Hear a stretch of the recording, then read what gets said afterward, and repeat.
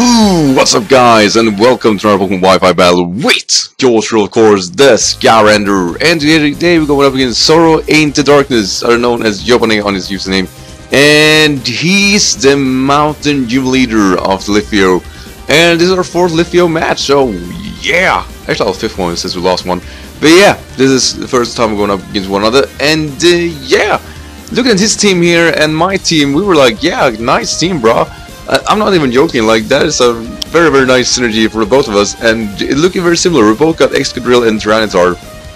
He is actually a bit different though. He has actually 4 Pokemon that are levitating, which is really tough. We got Hydreigon, Togekiss, Skarmory, and Mega Pidgeot. So a bit scared of that because I can't really use my Powder however I want it. I myself use, of course, the previous team with Rotom, Zigglyph, Stoutland. Zigglyph now is a different set though. It is the stall set, and Excadrill and of course Tyranitar and Powdon. And just through and through here, I had no idea what he's gonna start off with. So I was thinking at least that I could predict him to start with a Skarmory. It seems kind of obvious, and it's one of those things that I have to make that call.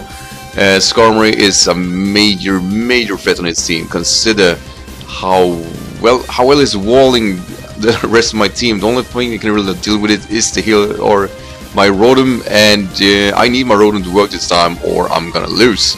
So with all this, my guys, let's go. So yeah, this start was not really that good, to be honest here, because like I said, I started with Rotom because I was hoping, you know, that he would set up his own sand. He's gonna start with Mega Pidgeot, and that is just the worst. So I kinda stayed in here and went for a Thunder Wave. You might be saying, why do you have the Thunder Wave?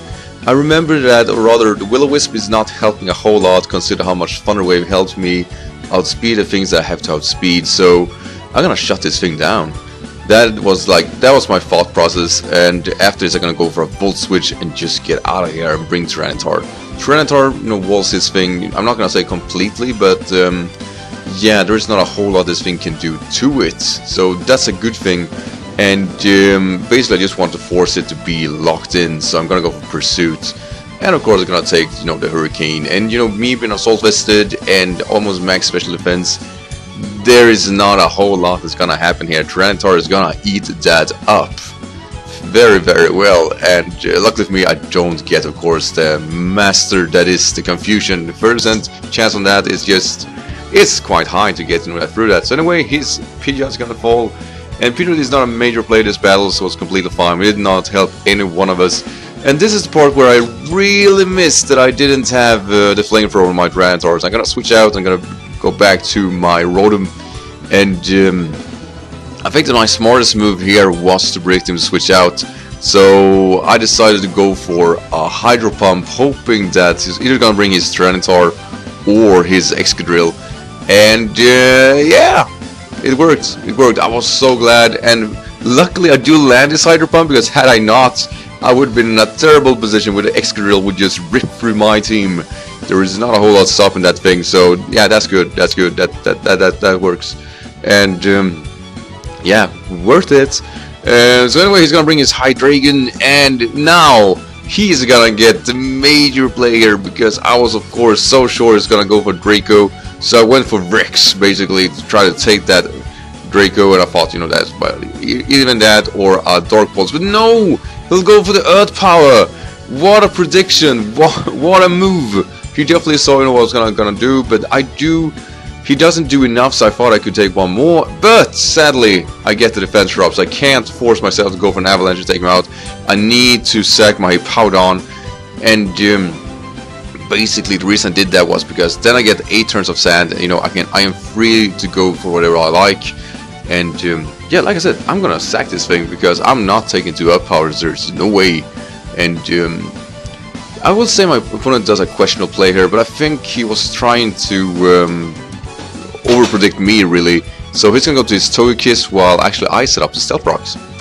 And that is awesome. Like I said, I was in the following move. I know it sounds weird, but that's like the only play I got. So he's going for Air Slash. I was really hoping this would take me out, and it doesn't, but I do flinch. I went for a Roar in case I did survive. I did not try to go for a Slack Off. So anyway, I was thinking, you know, we got a few turns going here, I might as well go to Rex. And what do you know? What do you know? Of course, the stealth rocks and stuff like that is really hindering, and it's gonna go for Dazzling Green, predicting me to switch out, or rather, he would have killed no matter what. But I do live with a slither of health, and that is, I'm not gonna lie, that's quite annoying to be able to take that hit. But he went for a Tailwind here instead of killing me, which was, yeah, you know, I don't know. That's probably his right move. I did not see that coming. But he is so goddamn chunky that I can't kill him with Rock Slide. And of course, the sand is raging on for another 3-4 turns. So at this point, I was like, yeah, you know what? Take me out. You know, I'm gonna bring Folfe. You can tell whatever you like about your Tailwind. I am sure I can outspeed whatever comes in.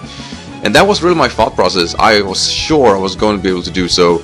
So, yeah, Folfe is entering the fray. You know, like I said, when the sand rages on, he will return. And that, of course, took his out of the way. So, yeah, I was really banking here on that he was going to bring this Tyranitar. But he actually brings the Hydreigon, and I was a bit unsure if I could outspeed. I am not able to, sadly. So he's gonna pull off that Dark Pulse, but I do live it. And I don't flinch. The return will, of course, take out the Hydreigon because it's the Folfe. You don't deal with the Folfe. And, of course, the Sandstorm will subside, and his Tailwind will peter out. So the Tyranitar is gonna enter the fray now, setting up the sand yet again. And now he knows I'm banded for sure, so I need to get out of here. I really do, and I had no idea what he wanted to set in motion. So as of this part, I thought I might have it. So he's gonna go for a Dragon Dance here. I'm not gonna lie here. My pulse was starting to go here. I was like, oh, danger, danger, danger. And I was thinking, alright, at least I have the Thunder Wave. At least I can do that. So he went for another Dragon Dance, and I thought, you know, that's a very weird play. Why would you go for another Dragon Dance? I would definitely try to take out the Rotom before he set up the Thunder Wave, since you know I got that. And that is the exact reason he stayed in. That is the exact reason he stayed in. Oh there, he got the freaking Lumberry. And I was like, oh no, this is it.